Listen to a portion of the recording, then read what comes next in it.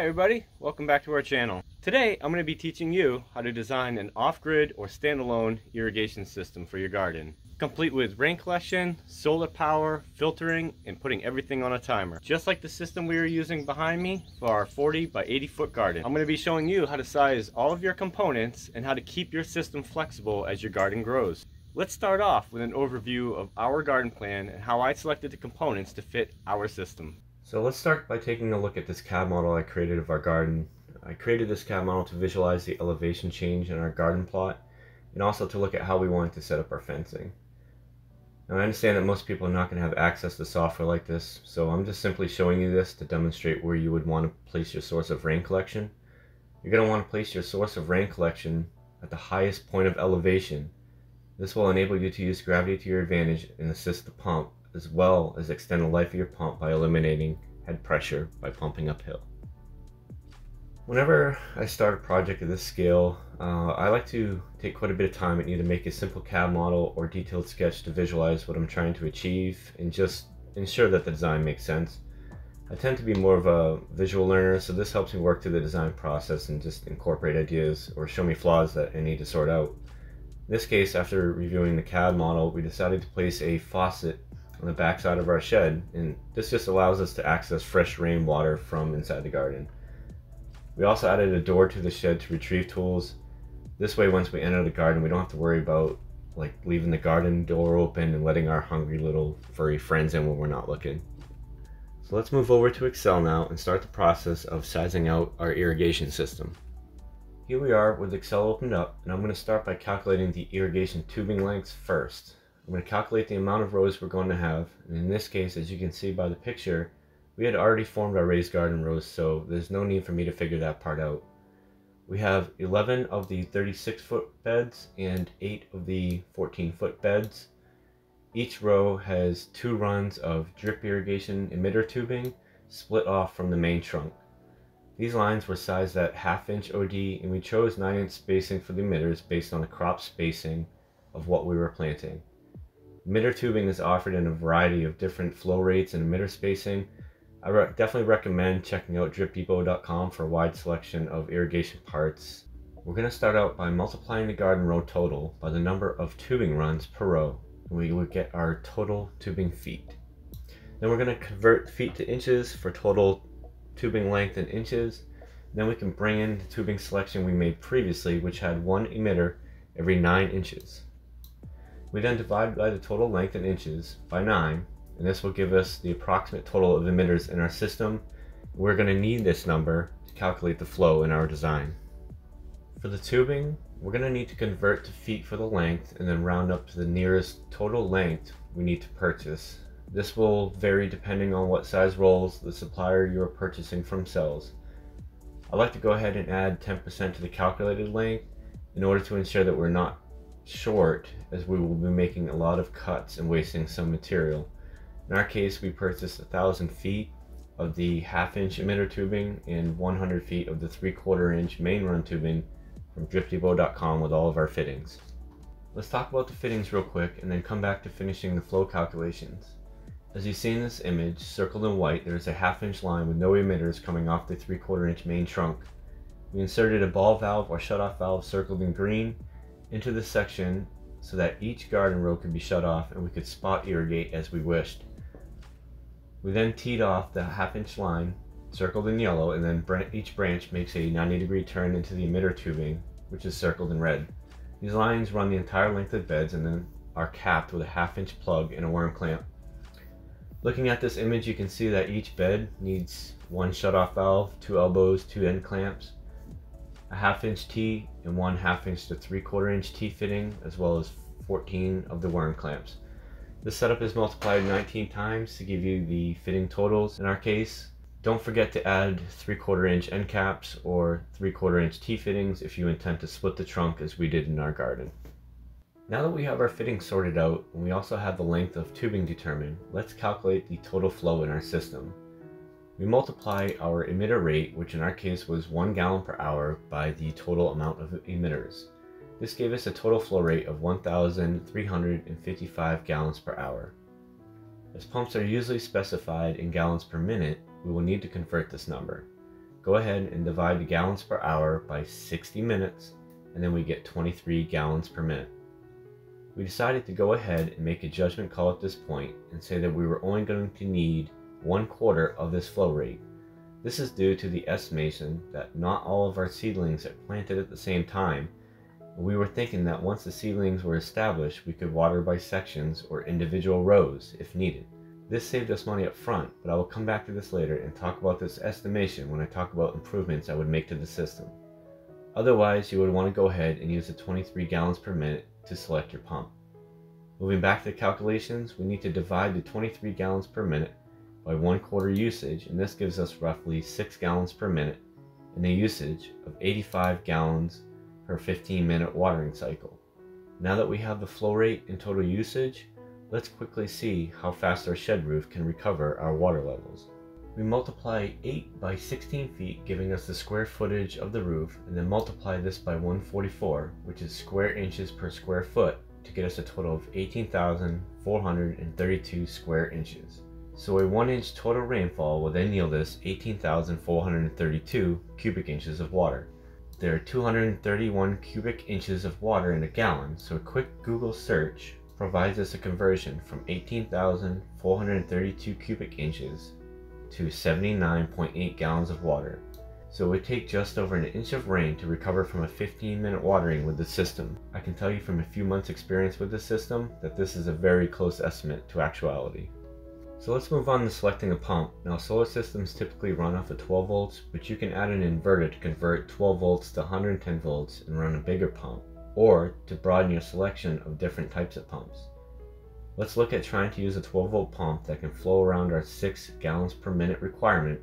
My intent for this system is to be on a timer, so it would be nice to use a pump that can be internally or externally controlled. It just so happens that there's a wide variety of options out there for RV water pumps, which turn on when the water pressure drops and shut off when the water pressure rises, like when someone's using a sink. Seaflow is a reputable brand. There are other direct competitors out there that I have not tried, but I chose to use a 5.5 gallon per minute 12 volt Seaflow pump. I will leave a link in the description where you can find this pump on that jungle website everyone is familiar with. Next, we're going to need a hose splitter.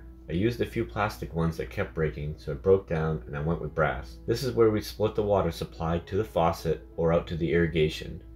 Adding the faucet here is as simple as hooking up any length of hose to the splitter and then tying to a faucet wherever you like. Coming out of one half of the splitter, we will go through a 25 psi pressure regulator. This is important so that we don't blow out or ruin the emitters in the irrigation system. We will then run the water through a 120 mesh disc filter. This will catch anything that may clog the emitters down the line. We can then add a hose timer to start and stop our system whenever we choose. At this point, the components just need to be tied together in the drip irrigation system, and then you are all set. If you are hooking up a faucet, the pump will automatically turn on when you open the faucet or spray water from the hose. The pump will also turn on when the timer goes off and it senses a loss of pressure. Once the timer shuts off, it will back up pressure to the pump, shutting off the pump. A quick note about these style of pumps. They do not like to be run at a trickle. They will try and they will pulse on and off very fast, and you will likely burn out the pump a lot faster than normal use. By normal use, I mean just letting the timer control the pump or opening the faucet a full turn. I also chose to add a coarse inline filter right out of the tank before the pump to catch any large particles that may damage the pump. This is optional, but I would advise using one. There are multiple thread adapters that are needed here. I purchased all of them from Lowe's, and they can all easily be found in the plumbing section, as well as the irrigation parts should you need them. Before we move on to talking about what powers this system, let's quickly talk about how we collect the rainwater from the shed roof. First, the rainwater is strained by the leaf feeder where large debris is removed and kept from entering the system. The water then travels down the first section of 4-inch PVC, past the T-fitting and through a section that necks down to a 2-inch diameter. PVC then widens back up to a 4-inch diameter. Inside of this particular 4-inch section is a 2.5-inch plastic ball. This section of tubing will fill up with the initial rainfall entering the system, and the plastic ball will start to float as the water rises until it comes into contact with the neck down area. Once it contacts the neck, it will plug the bottom portion of PVC and divert the clean rainwater into the IBC totes. This water can be then drained out of the bottom, and there are several ways of achieving this. Some people choose to use a drip fitting and simply drip out this dirty water over time. I choose to use a ball valve, that way we can use this water in the garden first before consuming the clean water in our totes. Now, let's move on to talking about solar. The main source of draw from the system is going to be the pump. I did decide to add lights to our garden, but as you will see, their contribution to power draw is quite low compared to the pump. Current draw for the pump is 8 amps, so let's multiply that by 12 volts to get 96 watts.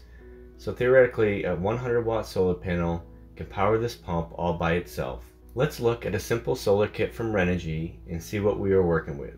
This 100 watt kit comes with a charge controller, which does exactly as its name suggests. It also allows you to connect a load like a pump directly to it, or to connect a battery. Its data sheet states that this system can charge at a rate of 500 watts per day, or 20.8 watts per hour, so this should work quite well. It also comes with all the cabling we need, plus a fuse and the ability to add a Bluetooth controller / monitor if you would like. Knowing we are running multiple sources from the system, and that I also want to draw on the system at times where it cannot be charged, like at night, if we add a small Life PO4 battery, we can do just that.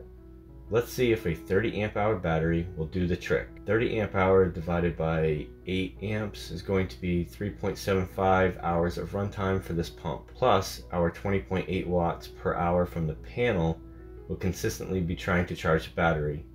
We have plenty of headroom to work with here. If you aren't familiar with some of the small details, like the difference between a Life PO4 and a conventional battery, or a mono versus polycrystalline type solar panel, I encourage you to do a bit of research and learn which is best for your use. For my application, I'm going to be running a 100 watt monocrystalline panel and a 30 amp hour battery that we just looked into. Alright, so we're back up here to the garden, and I wanted to just go over a couple things about this system, some learnings that we've had in the last 5 months of using it, both solar and the irrigation. The first thing that I would change is the pump. Right now, the initial pump that we bought for the system was a 3 gallon per hour Seaflow pump. It actually works really well. We only run about 4 or 5 different beds at a time when doing the irrigation, so we kind of do what I talked about earlier in spot irrigation. If we were going to be running the whole system like we are going to be next year, I'm going to have to upgrade the pump. It's just not going to be enough. But as far as running the faucet and running a few beds here or there, it absolutely works fine. The drip irrigation tubing, we haven't had any issues with that. We've had a couple clogs here or there, a couple punctures we have to fix, but no big deal. And as for the rainwater collection, you know, it's been a tricky year here in Tennessee. It's been very dry. Last year we moved to Tennessee and it was very wet. People were having a hard time, you know, just growing crops because it was so wet. Everything was just rotting. It's the absolute opposite this year. It's very, very dry. So earlier this spring, we were able to fill both of these totes up and keep them filled up for about a month or so. And then since then, it's just become more and more of a drought. And we've actually run both of these totes, which are 275 gallons each, right down to the bottom. So I've actually had to collect water from the house twice now.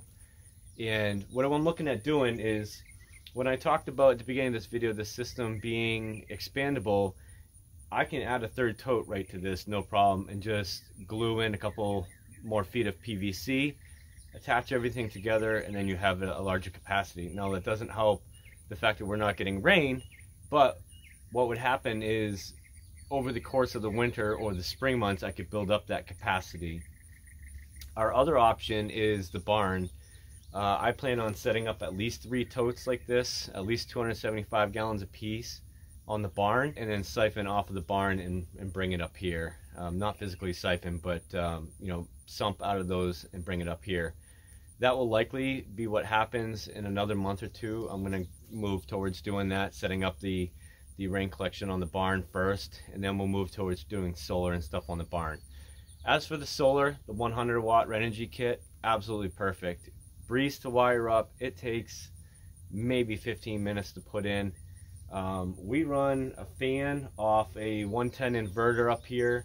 I run a 3 horsepower sump pump when we're transferring water around, and this system doesn't even blink. It may dip on the voltage a little bit, but if it's sunny out, it goes right back up to full capacity while I'm using the system. So I'm very happy with the Renogy kit. I'm going to be buying another Renogy kit when we do the barn. This is 100 watts. We're probably going to look towards something like a kilowatt on the barn. You know, some add-ons to a system like this, for example, in the barn, you know, we're going to have the 3 totes, we're going to have plenty of rainwater, we're going to have the animals. We plan to be milking goats in the barn. So one of the things that I want to add on to that is a hot water system. And what we can do is just run a 110 volt inverter that will actually run a portable hot water heater, and then a 20-pound propane tank can provide the fuel for that heater, and we can have hot water at the barn. So we're completely remote up here. We're about close to 800 to 1,000 feet from the house, so no option for power, no option for water. But this is working great. I'm really happy, you know, with the system. You know, it's a little expensive up front when you're buying the Life PO4 batteries, and you're buying, you know, a nice brand like Renogy or something like that, but in my opinion, it's worth it. I don't worry about it. You know, it's going to be here. It's expandable. We can use it for other things. We can use it for camping. So I'm really happy with it. I hope you enjoyed this type of video. I hope that somebody that's designing an off-grid kit can find this information useful. It took me a lot of time and energy to kind of put all this together back when we were designing the shed in the garden. So I'm glad I got to share it. I really wish I could have done it earlier, but you know, we've just been really busy with the garden, and this seems to be like a good time to do this, you know, type of content. If it helped you out, please let me know in the comments down below. For everybody else, I hope I kept you entertained, and I just want to thank everybody again for their support. Please like this video and consider subscribing to our channel. If you haven't checked us out on Instagram and Facebook at Meadow Green Homesteading, we like to post daily content on there as well if you're interested. So again, thank you, and we'll see you next time.